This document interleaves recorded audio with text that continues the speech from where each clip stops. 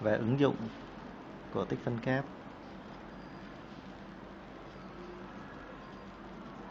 Ở đây tôi nói về cái ứng dụng trong hình học, tức là diện tích của miền phẳng.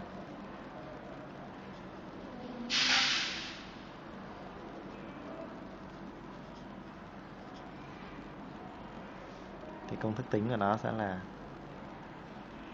diện tích của miền D sẽ bằng tích phân ở trên miền D hàm 1. Lấy ví dụ như tính diện tích elip có phương trình là x bình chia a bình cộng y bình chia b bình bằng 1. Diện tích của elip này có nghĩa là chúng ta sẽ có, giả sử elip này là e, như vậy chúng ta sẽ có là SE, diện tích elip nó sẽ bằng tích phân miền D được giới hạn bởi elip này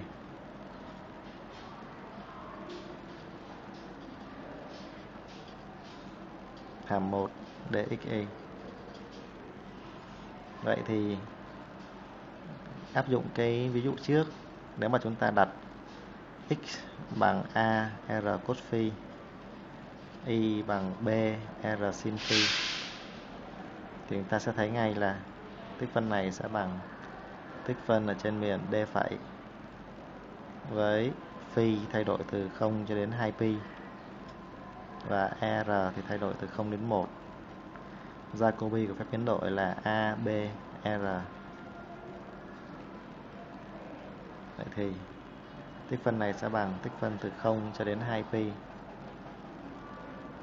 d phi tích phân từ 0 cho đến 1 a b r d r. Tính ra chúng ta được kết quả này, tích phân phía trước là 2 pi, tích phân sau là a b r bình chia 2 thay cận 0,1, tức là chúng ta còn lại là ab chia cho 2. Vậy diện tích là pi ab.